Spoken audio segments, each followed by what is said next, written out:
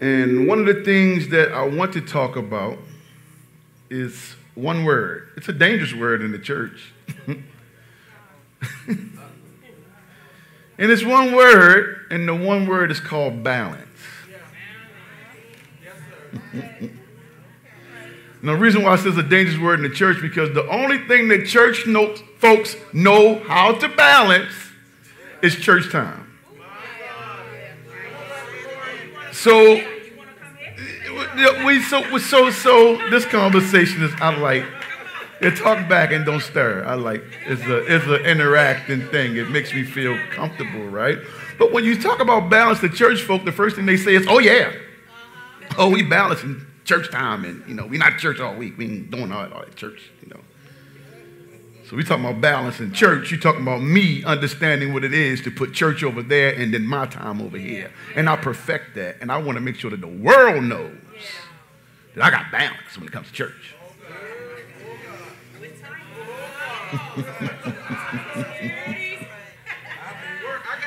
Oh, God. Okay. Got you, Chad. But balance is dangerous because people take balance to be one thing, and like I said, it's you perfecting the fact that you understand what it is and not to show up for everything dealing with church. That's a church person's perspective of balance, right? But we got to understand that there's a thing of balance in checkbooks. Cable time with study time. Real balance, right? Internet time with prayer time, right? We're talking about having balance, right? So this is true balance. It's just not me balancing church time. It's me balancing all of my life. Understanding the word balance and leaving it in the place to say, I need to balance everything. Even real communication, right? Because the problem with that is that your likes and quick messages is not saying that you talk to me. Right? So there's still a level of communication and liking a post or responding to a post, right? So we got to understand what it is. But today, we're here to encourage the men, and I'm getting out of your way fast. Trust me. The lights are too bright. I like a classroom setting. I don't like standing up here. I love to teach, but not here. That's just me being honest. But we got to encourage the dads today and give an understanding of what it is to have balance of not only being a dad, but being a parent.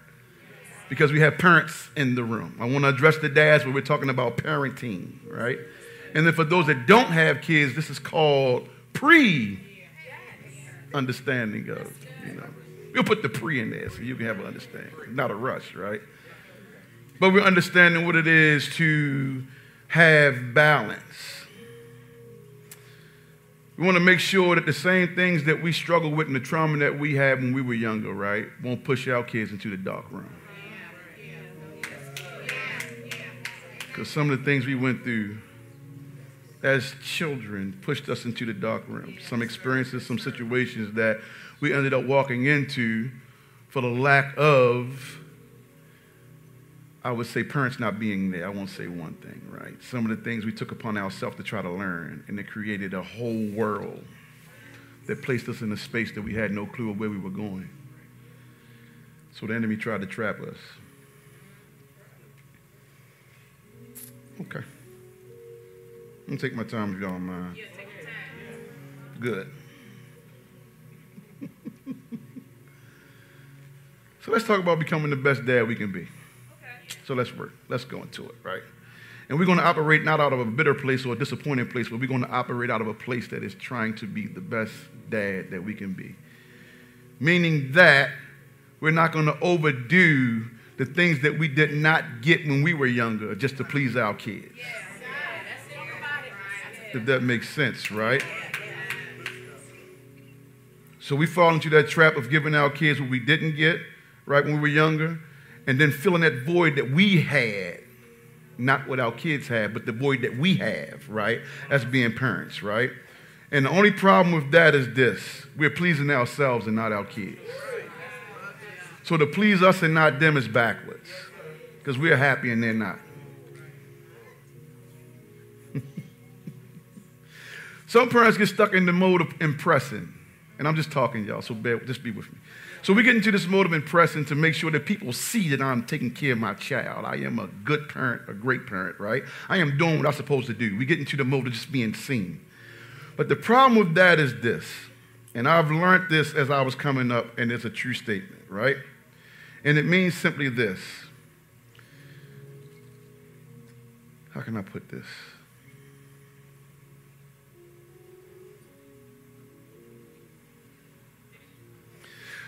The best way to see someone is not to look at them. That went over y'all head, but y'all will get it in a minute, right?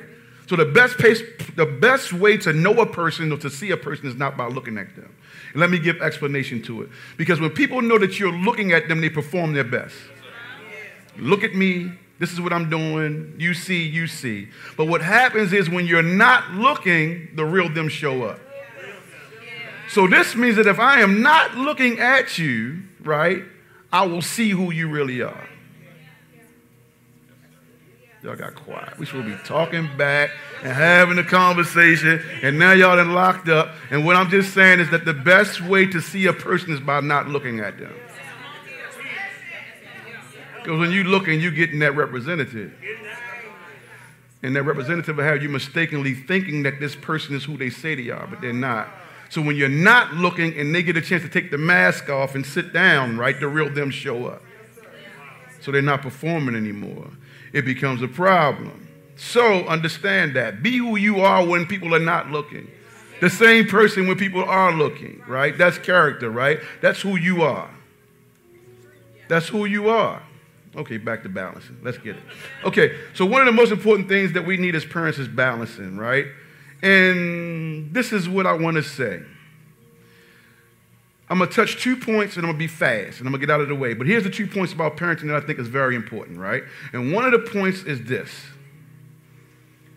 Balancing provision with presence. Yes, that's good. That's good. Okay? So we got to understand what it is to be a provider and then still understand what it is to be present in our children's lives, right? Because it's very important, right, that we understand that this means a whole lot, right? And what we have to do is this, that we got to get the bag and we get it. This is the thing. We got to make the money. However, we can't be so much of a provider that we're not present, that the kids cannot have a moment to interact or even share emotional times, stress times, or times they don't understand what's going on in life because we're too busy providing, right, and filling a void that we had by not getting provided for. Okay? So, 2 jobs, 3 jobs, doing all that you got to do to ensure the fact that your kids have what they need, what they want, shoes on their feet, all those kind of things, right? And you're doing all of that because what happened was in my childhood, I lacked that. The most pain I felt is at the place where as though I was not provided for. However, I wasn't provided for or had provision, but I'm just saying, or having that time spent, but there was an issue with me not getting what I want. I vowed. I said my kids will never lack where I heard at when I was in the place that they are now. I would make sure that they will never understand the void that I felt because I will provide till I can't provide no more. And matter of fact, that makes us a man because the scripture says that we must be providers, right? So we overlook it. However, the lack of balance of it causes confusion in the household, right? Trying to get the bag. Leaving the kids with a void, right? Kid says, Daddy, where you been? I was at work. I thought you knew. Well, it don't matter to them. I don't care where you were. I needed you. I needed a conversation, right? So we're going to make the moment true because balance is what's needed to be a great parent. So we're not going to hold grudges and we're not going to not forgive. We're going to forgive and we're going to move forward. But however, moving forward, we're going to deal with what it is to have true balance in the household, right? Because I don't want to pat on the back because I bought you something, right? That's not what I need, right? You thought you're doing the daggone thing by doing all this work and then bringing home the bacon, as they say, but your kids are suffering. Yeah, that's true. They're suffering quietly, right? And the problem with kids suffering quietly is that they start confiding in people they don't know need to confide in. That's right. Pushing them to a dark room. opening up doors they don't need to have open up, right?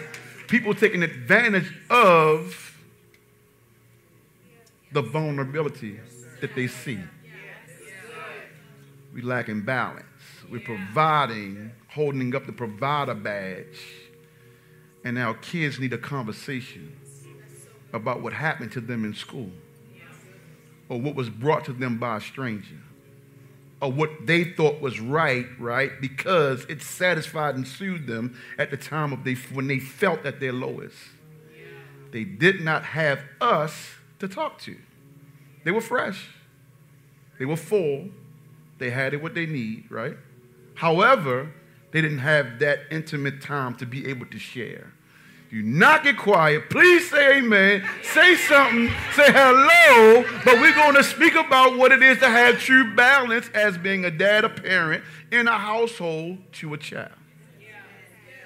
The pendulum has to swing both ways, right? I am a provider, right?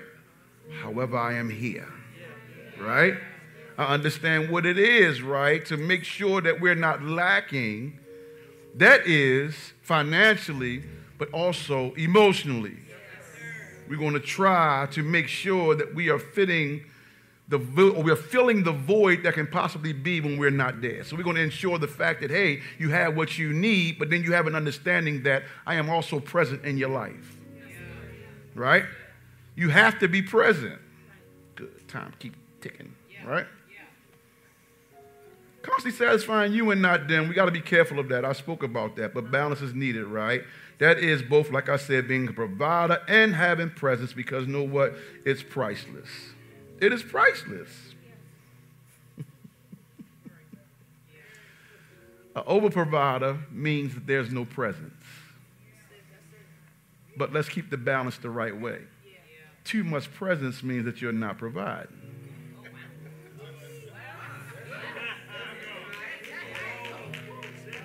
Let's swing the pendulum the right way, right? Because if I stay around you all the time and too much, and we hungry. After a while, I'm all talked out. There's nothing to talk about. I told you all I need to tell them I'm hungry. Now let's figure it out, right? Too much anything is bad. Too much of anything is bad. I'm sorry, English, right? Where's my water? I need some little help. Chad, I need something to sip on. Please. But too much of anything, right? Thank you, Chuck. Is not a good thing. Too much of being a provider means that you're constantly out of the home. Though you're cashing checks and you're making sure that everybody's okay, you're not present. Then, too much of you sitting around and lounging around, you're tired of seeing each other. You know how it can be, right? Don't keep seeing you sitting in the same spot. We hungry. You know, they didn't call and said the phone bill's ready to cut off. And you're just sitting there. I'm here. Well, get lost. Right? So the pendulum needs to be swung both ways, right? We're just having a conversation. We're going to be honest, right? This is about being a great dad. This is about building up to understand what it is to be a great dad. We're no longer holding grudges. We're no longer focusing on the past. We understand that. The era of the deadbeat dad, we're trying to get rid of, right? And we're trying to be representatives or actually models of what it is to be a great dad. There's plenty of great dads in this church. I watch them all. I can name them all. You see them all. We have great dads here. And because of that, they need to be models, right? So we no longer keep discussing what it is to be a deadbeat, because what we have now is dads in front of other men showing them what it is to be men. Present, not only providing, but present. That is the new look, right, of what it is to be a great dad. The moment of the bad dad has to go away, right? And we're not even going to keep putting it up here to be seen. We need them to be taught. So what we'll do is now take that and show the great dad, or striving to be one, because we're not perfect. And the issue with that is that I don't care how many times you get knocked down, you don't give up, you get up.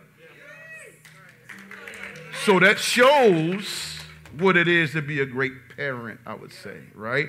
That we get knocked down, we go through life, we're not perfect, however, we get up and not give up. That's right. Okay. All right? Okay.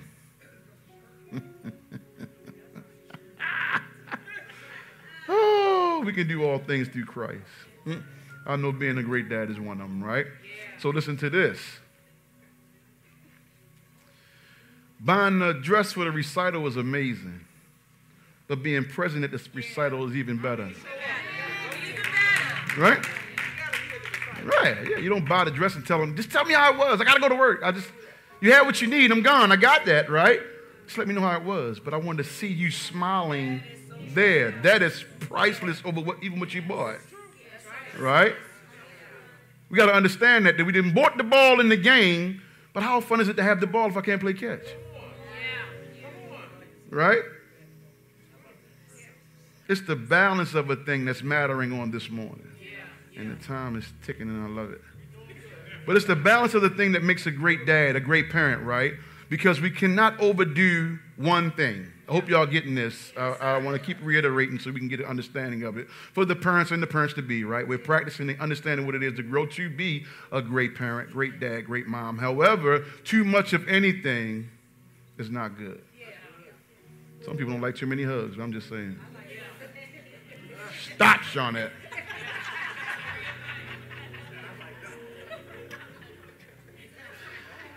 Oh, God, help me. Listen, the enemy needs no room to coach, raise, or inform your child. That's right. That's right. That void will be filled by me. Okay? That's having the balance. That not only do I come in and we're eating, I'm spending time while we're eating. What do you want to discuss, right? So you're not eating without me, and the enemy is saying, go over there and do that. Call them and do this. Why are you staying here with that? Nobody's here. Who's listening? The sad thing is the wrong person to start listening. The wrong person to start coaching. You'll find your child in a space and place, and you'll say, well, wow, I didn't give them everything they needed. I mean, what's happening? What's happening was I was trying to tell you something 3 months ago, but you weren't here to hear it. We done built a bad thing here. I got 10 minutes left, y'all. My God. No. The time is took. I'm joking. Well, let me try to hurry up with 9 minutes. Let me tell y'all this. Here's another thing that we can have to take notes on, right? That will also be a great thing when it comes to being a dad and parenting. And it is very serious to understand that discipline and friendship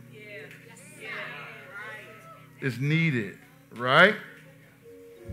Now, a lot of us in here can say, we understand what it is. We got our butt beat. We don't play. We understand what it was, right? Our parents didn't play.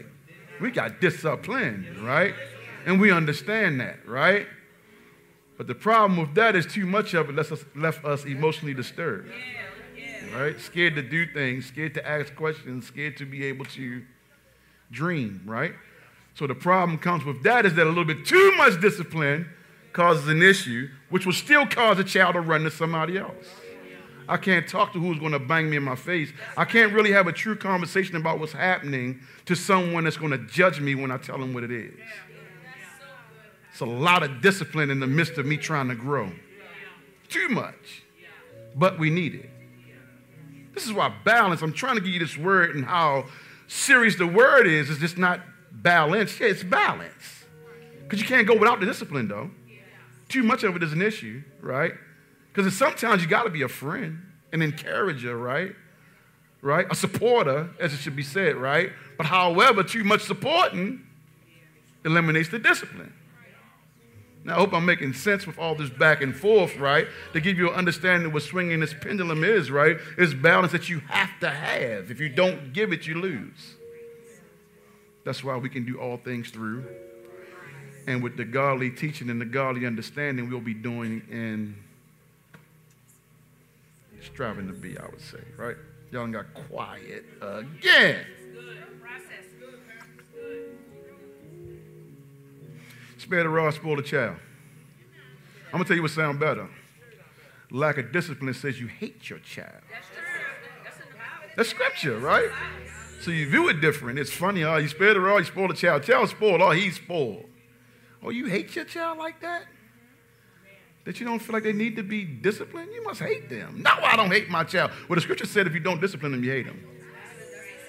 I didn't make it up. I didn't say it for you to do what you need to do. I'm telling you that we're following Scripture in order to live. The Scripture tells us that if we do not do this, you hate them, right? You will embarrass your mom in the long run. You'll be that kid in the neighborhood they talk about, right? Something wrong with him and his family. Oh, my God. But the wisdom of discipline and friendship, still being in charge, but still being supportive. I hope this is good for y'all, as it is good for me to have an understanding of not a bashing message today, right? Of all these dads are no good. By the way, I don't want to go too far to the side, but I'm talking to Elder Jerome and we have a conversation. I said, Jerome, I don't see too many Father's Day commercials. I don't know what's going on. They always do us like that. And it was like, well, they're trying to do away with how it looks to have a household with a father and a mom inside of it, because if they're celebrating the moms, you don't have to show the whole family, but celebrating the dad brings the wife and the kids, and they don't want that model during Pride Month. But I'll let it go.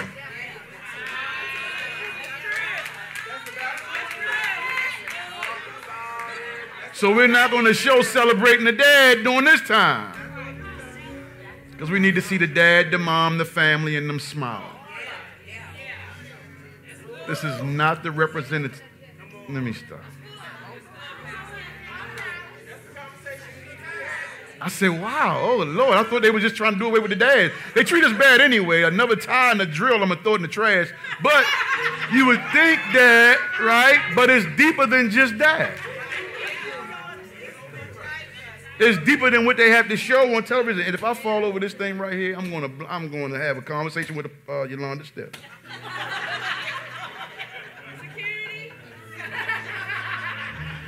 Now, we understand what discipline is, but too much friendship and being supportive is kind of dangerous, right? So if you want to have a sleepover, oh, it's fine. If you want to go over your friend's house, oh, it's fine. If you want to go to a place that you not say, oh, it's fine. Just for the sake of them being happy, I'm going to be the good parent. And you can go wherever you want to go. I'm supporting you. It's your life. It's a new time. I'm going to make sure that you be able to enjoy yourself and go out and not going to hold you up. And guess what? They're not going to like it, but today you need a background check on your 4th grade friend. And his mother, and his neighbor, and the uncle, right? And everybody else that visit the house that you plan on going on. I need a whole list of who's there, who's coming, who's going, and who normally stops by when they feel like it. You can't provide me that, you're not going. Yeah. You're the meanest parent in the world. You're going to thank me later. I need a whole background check. Hey, I want a background check on your teacher. I want to know everybody. There's some old freaky diggy people out here. People be having a whole agenda with your child in mind. Yeah, we getting around the representative, chap. I'm tired of the representative. They dress so nice and smile so good. At night they take their teeth out and put the bonnet on and, whip out the laptop, right? And the child porn is on the side. So the problem with being overly supportive is that you can miss being disciplined.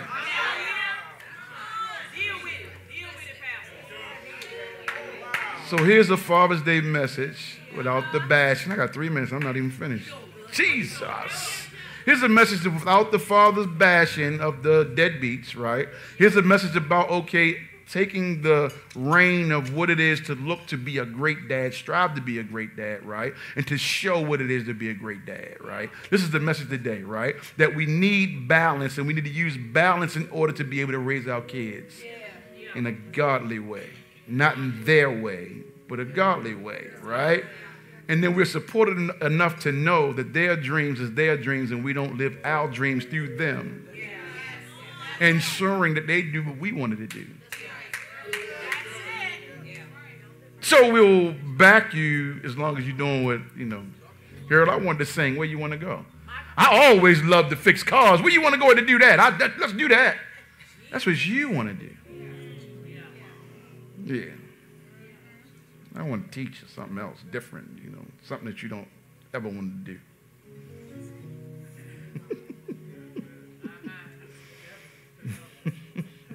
I got to laugh. I'm sorry. Sometimes I'll be saying some stuff be cracking me up, right? But we want to have that balance and provision, y'all. Provision and presence. I'm sorry. We want to have that, right? So we're not working so much that we miss the importance of the presence and the time spent, right? We don't want too much presence without the provision, because like I said, you will lack what you need, but you be always in somebody's face without an income. That's an irritating. You irritate me. I just woke up, but you irritate. You stand here again. Go to. You know it's bad when they start saying, you ain't talking to your friends or nothing. You ain't going. You don't want to go outside or something.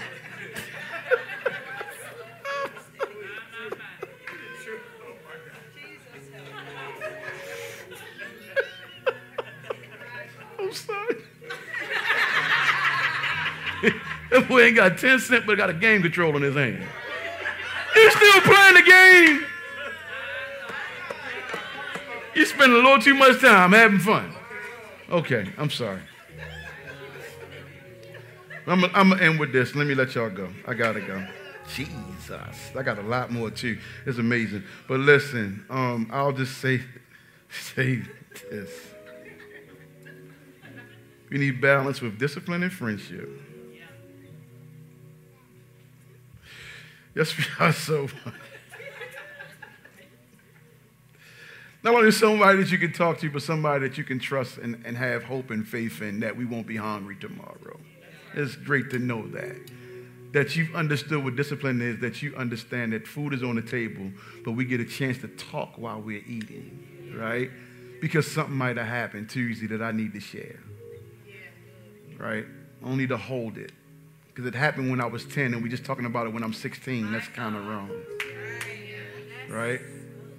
So let's talk about the same week it happened, because we build that trust, we build that intimacy, right? That positive interaction is deep.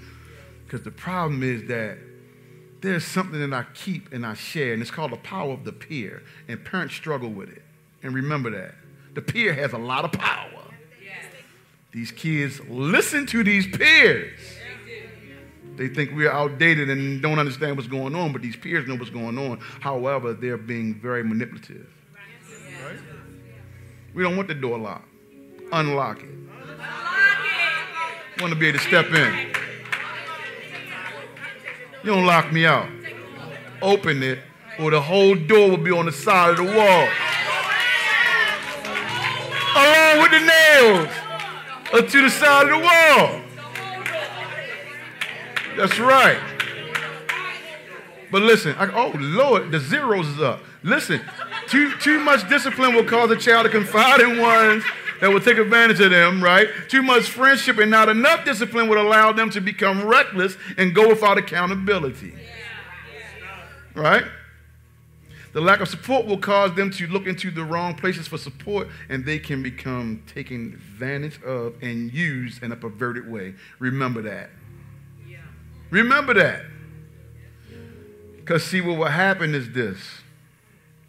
Balance will play a major part in what it is to try to keep your kid out of that dark room, right? It's important. I'm trying to tie this together, y'all. Help me out. I just love it. Conversations are great, right? But it'll help them from feeling rejected, neglected, and hopeless, right? While being coached by them demons. Doing what makes them feel good, but it's the wrong thing, right? Good dose of balancing can be a great step towards great parenting. That's my message today, y'all. I would hope it blessed somebody today. And I would hope that the understanding of what it is, of swinging the pendulum, I will keep saying it, right, of balance, right, to ensure that you're disciplined when necessary, right, and you understand that I can also come back, right, and be present to have a conversation for what you need and what you need to talk about, right? And that also I understand that I can provide and still make room for being present, right? Because overdoing it will kill a relationship. And you look good disrespecting me. So now I got to remind you what I put on your feet in order for you to respect me, and it's backwards. So if I got to keep telling the kid, I done bought you them shoes, you talking to me any kind of way, something went wrong. It's too much providing without their presence, right? We missed it somewhere, right? It's too much of that friendship. I just want you to smile. And I just want you to be happy. And that just says I want you to be taken advantage of. And I want you to have lack of accountability, right? And I want you to live how you want to live. And if something happens, it happens, but you're happy, right? That is on us. Spare the rod, spoil the child. Lack of discipline says you hate them. I like that one better. Cause people to do what they're supposed to do, right? But I wanted to give an understanding of what it was to have that, right? To be able to know what it is to have friendship, but also still show that I am in charge. I listen to you to support you, but I still give you an understanding of what you need to do while I'm supporting you. And if it doesn't sound right, I have enough discipline in me, right, to let you know that I don't like it and it's not happening. It's not good for you. Amen? Amen.